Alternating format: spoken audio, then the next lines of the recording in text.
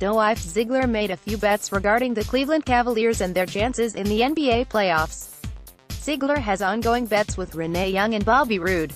If the Cavaliers lose, Ziggler will have to eat poutine, Toronto's most famous food, while wearing the Raptors gear, and will have to buy a case of Molson beer for Roode.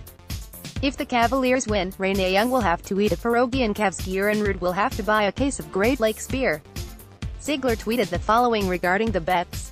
Draped in the opposing team's gear, at Cavs and Raptors.